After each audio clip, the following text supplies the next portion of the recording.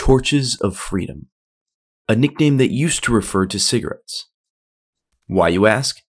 Well, the answer to that simple question gets a whole lot darker when you actually know the story.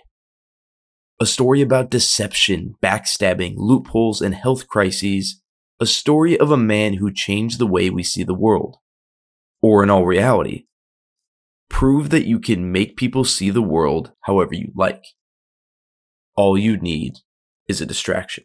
The year is 1920. A year earlier, women had just earned the right to vote in the form of the 19th Amendment. But despite the right to vote, there were still intense social norms that prevented women from doing many things deemed masculine. Being a lawyer, having a blue-collar job, joining the military, and yes, smoking. While smoking wasn't outlawed for women, the social pressure was intense. Private rooms were used to remove smoking women from others in restaurants. And in New York, there was even a city ordinance banning women from smoking in public. This was because smoking amongst women was a sign of loose morals and poor sexual behavior, largely due to the appearance of cigarettes in pornographic magazines and the portrayal of smoking by prostitutes in the media. At the time, tobacco advertising was exclusively targeting men. The only time women were featured was if they were young and attractive. Essentially, simple sex sells marketing. However, by the late 1920s, there was a rise in the number of women smoking cigarettes, and thus the question of opening the cigarette market to women came into question. This was seen as a golden opportunity for President of American Tobacco, George W. Hill, who, when asked about the change in public sentiment, stated, "It will be like opening a new gold mine right in our front yard." Early cigarette campaigns targeting women were, let's say, flashy. Claims that cigarettes can make you more attractive, thinner, and even satisfy hunger cravings.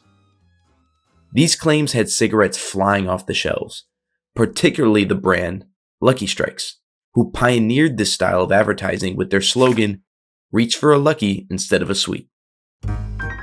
A campaign preying on young women that netted American Tobacco a 200% increase in market share. For the majority of history, marketing could be, for the most part, boiled down to a simple statement about the benefits of a product. For the first time ever, it was not the product being sold, but the lifestyle around it. And who was the mastermind behind this? Meet Edward Bernays. An up-and-coming public relations expert in the 1920s, Bernays was hired by American Tobacco in 1928 to assist in selling one of their most well-known cigarette brands, Lucky Strikes. He was born in Austria in 1891 and was the nephew of the great Sigmund Freud. He moved to America at a young age to pursue a career in agriculture, but would end up landing a job as an amateur journalist. This is where Bernays first learned of his love and natural skill for spinning stories. He would eventually make his way into the world of marketing and promotion, where he began to write press releases for theatrical plays. He would often promote some of the more controversial productions in the most provocative of ways, finding him a great amount of success in the industry. It was clear people had a love for the shocking, and Bernays knew this, no matter how much backlash he got. People want to go where they wanted to be led. This caught the attention of the U.S. Committee on Public Information, who hired Bernays to shift public opinion on the First World War. Bernays thrived in this position, creating many of the most famous propaganda posters, even labeling himself a master of propaganda. Inspired by his work for the Department of Information, Bernays would write his most famous book, simply entitled Propaganda, which employed Sigmund Freud's psychoanalytic theory to teach future PR men how to mass manipulate.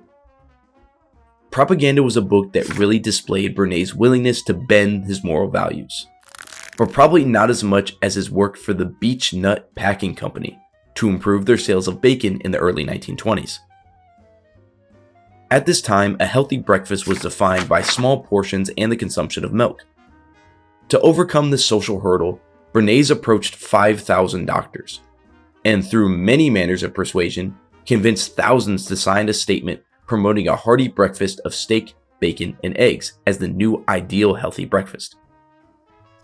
He would then turn the statement into an article and publish it nationally, coining the idea of the all-American breakfast, a campaign so successful bacon has remained an American staple ever since.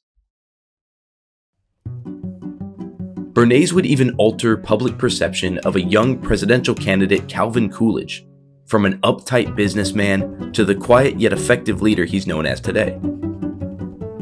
Bernays saw propaganda as an art, and while he did not particularly agree with using it for evil, he recognized and took pride in successful campaigns.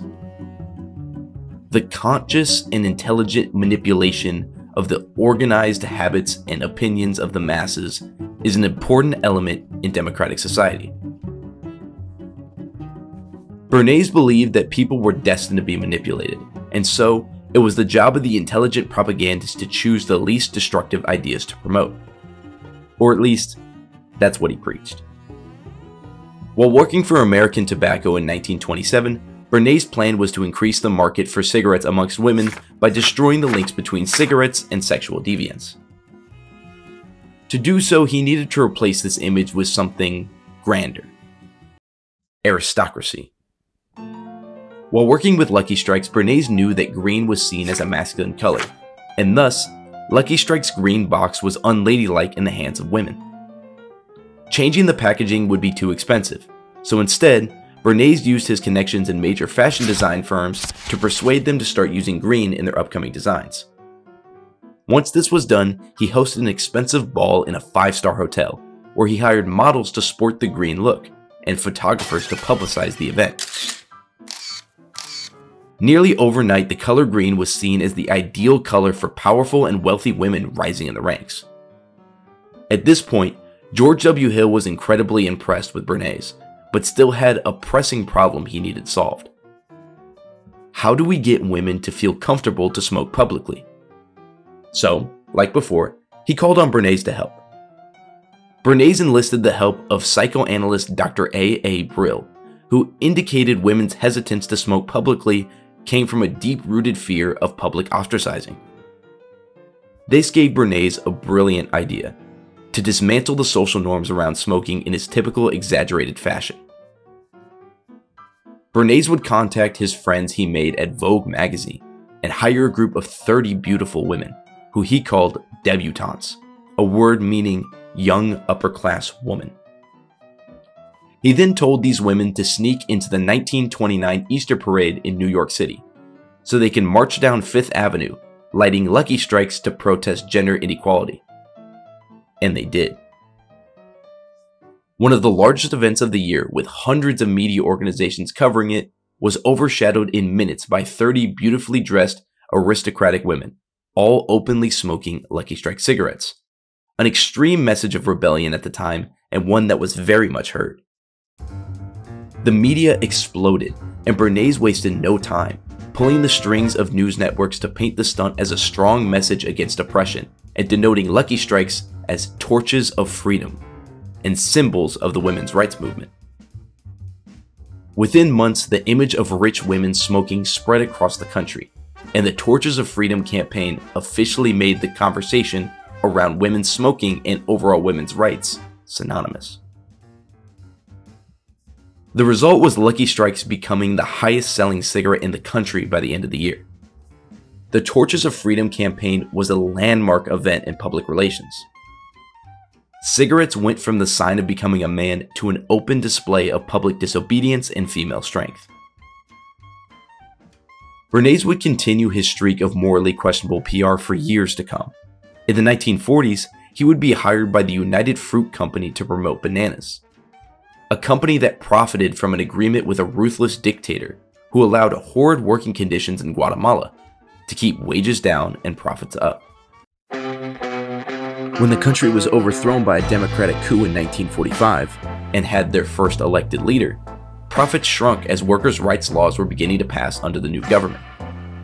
Bernays was able to spin the coup as an attempt to spread communism to the United States. He sparked so much hatred for the rebels that a second coup, funded by the United States, reinstated a dictatorship, bad working conditions, and more profitable bananas only a few years later.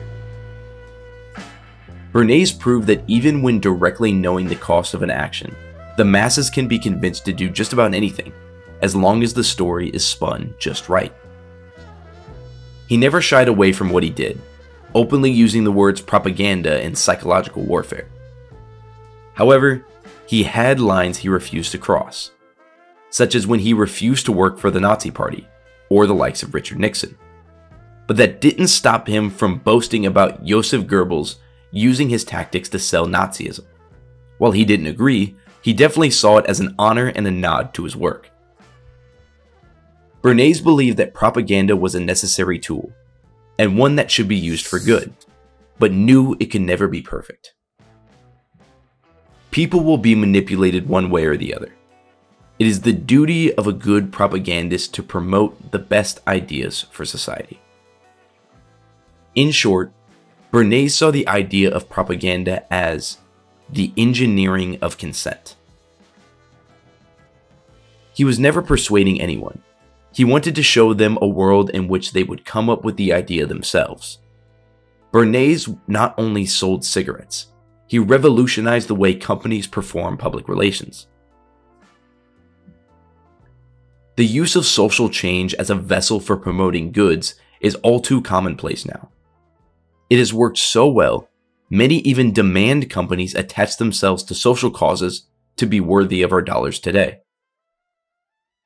Maybe it is a good thing that the population, whether manipulated or not, believes that social change in business should be won. Maybe it is what is best for society, and those at the very top, those we cannot see, are making those decisions for us. Propaganda is the executive arm of the invisible government. Bernays would die at the great age of 103, a genius man who came to hate how others butchered his creation. He would later reflect on his Torches of Freedom campaign. Age-old customs, I learned, could be broken down by a dramatic appeal, disseminated by the network of media. Of course, the taboo was not destroyed completely, but a beginning had been made, one I regret today. Bernays understood what he had done. The greatest PR man who ever lived opened Pandora's box and changed the way we live, consume, and think forever. Sometimes it makes you wonder how much of the things we think about ourselves were actually placed in our heads by a carefully crafted PR campaign. In the modern age, we have PR for and against smoking, for and against foods, war, politicians, movies, games, pornography, books, TV, and so much more. As Bernays himself put it, public relations today is horrible. Any dope, any nitwit, any idiot can call himself or herself a public relations practitioner. It's not good PR. It intensifies the antagonism toward the product. I'm pleased to be known as the father of public relations when the field is taken seriously. So ask yourself, are you convinced? Are you convinced you're free? Free to think, do, and say as you please. Free from addiction, habits, and thoughts that are not your own. If you are, I'm proud of you. And if you aren't, you're right.